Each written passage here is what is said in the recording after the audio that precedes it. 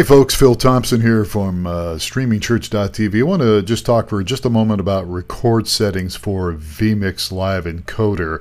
I'm not streaming right now, but I want to show you the record settings. So you go over here to the left side, you'll see record. That's what you would click if you were streaming and you wanted to obviously record the video to your local hard drive. We're going to go ahead and click the gearbox here.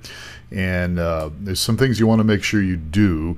First of all, you want to make sure that over here on the left that it's set for MP4. That's ideal for the servers we use. And the file size, that can vary. I've got it set at 640 by 480, but you could you could do it a little differently. You could do 1280 by 720 or whatever you wanted to do there. Frame rate really doesn't need to be faster than 29.97. But here's what I really want to highlight, and that's the bit rate. That's a video bit rate.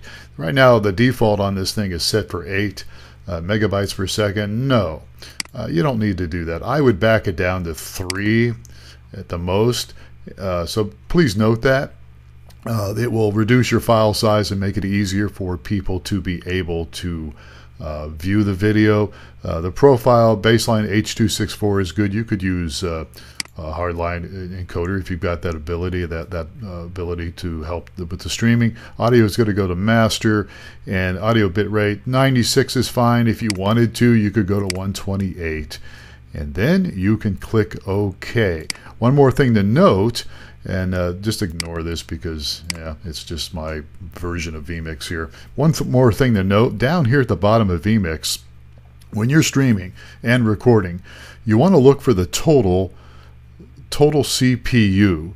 Right now I'm not streaming, and this computer is a little bit on the weak side, so it's kind of bouncing around here right now, which is not really, I don't use this for streaming. But you've got CPU Vmix here. That's okay, but the real thing you're really interested in is the total CPU.